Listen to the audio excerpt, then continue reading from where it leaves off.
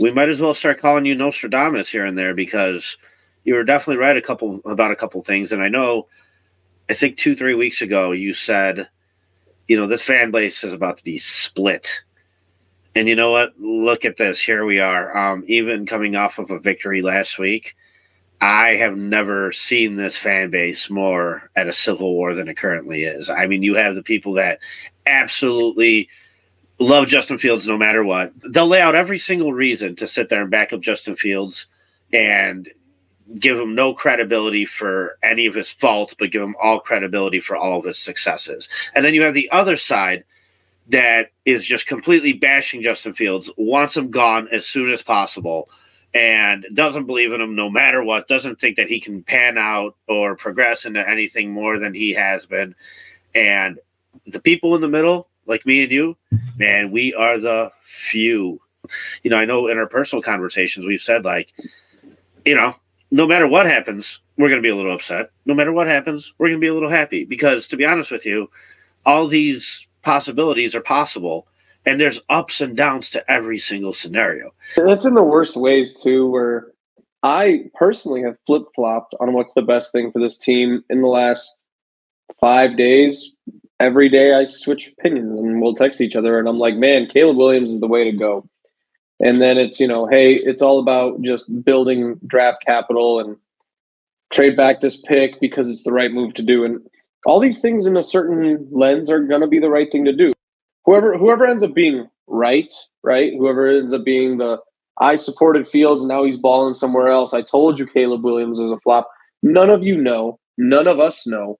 No one knows. And that's why the NFL is the NFL. If you approach things from just a logical perspective, you can at least have some good discussions about what's the future and what's going to happen. But I have had a little bit of moment of clarity on Justin Fields, in the sense of, I texted you on Sunday and I said, I think this was just the most Justin Fields game that we've come to expect in his career. I just saw this on Twitter and I don't remember exactly who it was, so I apologize, but it was Justin Fields' aggregate of statistics was something near 15 for 27, so right around 50%, 175 passing yards, 1 touchdown, 1 pick, and then 10 carries for 50 yards, and then maybe a touchdown here and there.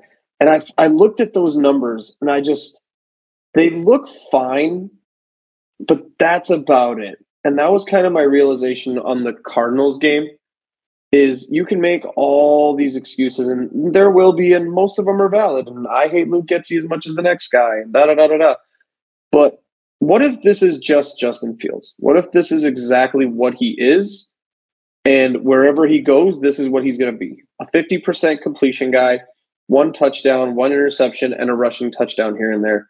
And it's one of those questions of is that enough to get you where you need to go? The stats against the Cardinals, I mean, literally 15 for 27, 55% completion, 170 yards, 1 touchdown, 1 pick, 9 carries for 97 yards with 1 rushing touchdown. So, I mean, it's right there with what you're saying.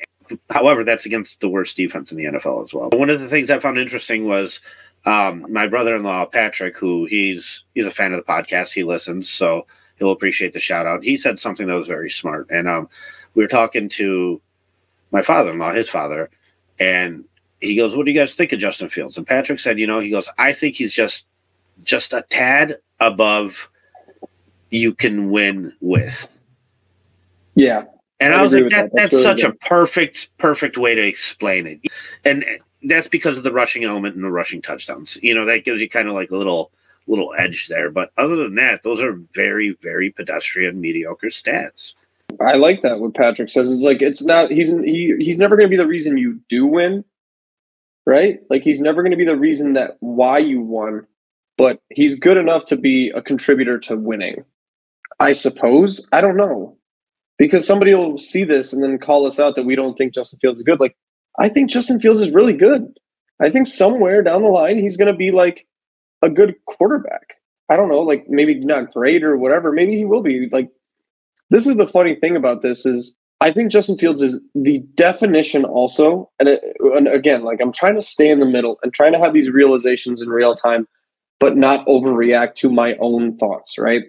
And I watch Justin Fields, and I all I see is a guy that some coach somewhere, some team for the next 5 years will not give up on. Justin Fields will have a career until he's 35 years old if he wants it on potential alone. If I could just get him to stop doing this one thing, if I could just get him to stop doing this one thing, stop taking big hits, if I could get him to just teach him how to throw over the middle, how to read that progression, how to like zip it in and teach him some, like there's always going to be that excuse. And I think when you talk about Justin Fields' excuses, because you since the beginning of the season have called out the accountability on the players more, and I've been a little bit more on the coaching.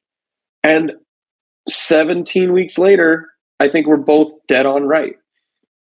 I think the coaching is very bad, and we can see it, and that's what stands out, and that's why people will give Justin Fields so many passes. But like, this isn't a week to week thing where Justin Fields makes one mistake. He makes the same mistake a lot, right? Like, it's not a game changing mistake usually, which is why you can get away with it. But I think at this point, we've said this a lot all year, but we know what the floor is on Fields. And I think it's this, right? Like, this is about the floor. I think you're not going to see many more 80-yard passing games from Justin Fields like we saw early in his career. But I don't know how many 250-yard passing games we're going to see moving forward. And that sounds sustainable, and that sounds pretty good for a winning team overall. But I don't know, man. Like, I'd rather have 350 in the air and 0 on the ground, because you got guys like Jake Browning and Joe Flacco throwing for 350, 400 yards week to week, and they make it look not that hard. If I was a coach, I would be that guy. I am that guy. If he could just stop doing this one thing, the potential is there. Like, I see it. That's why I've been a huge Field supporter since they won.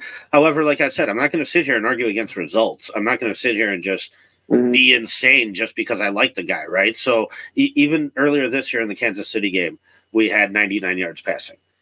So early in his career, yeah, but no, we've seen an example of that this year still, right? And you're right. Like, my idea was that he needs to be thrown for at least 200 yards a game if he's going to attempt this style of offense. Now, I actually kind of like the way they used him a little bit more. Like, I think the Mercedes Lewis touchdown is a great example of using his mobility the way it should be used.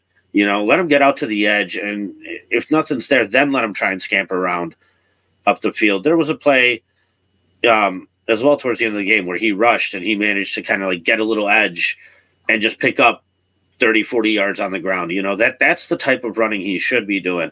But once again, I'll sound like a broken record to you. I've said it before games when we have conversations before games. I've said it kind of all year. The one thing this team has proven to me is that they're inconsistent. So I believe the one thing I can expect is inconsistency. So the true question is, going into next year, what reason makes you believe that all of a sudden this inconsistency is going to get fixed, right?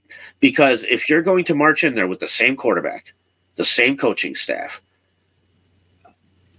why would you not expect more of the same?